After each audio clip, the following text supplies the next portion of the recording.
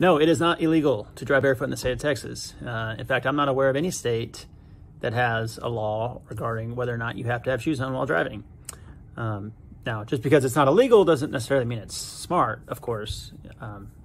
You know, I recommend, and I think most people do, wearing good, proper shoes with good traction for driving. Of course, it's going to help you apply the brakes, apply the gas, and then, of course, if you need to get out and it's an emergency to help somebody or whatever happens, of course, shoes are a good idea. But no, it is not illegal to drive barefoot in the state of Texas or anywhere else in the country that I know of.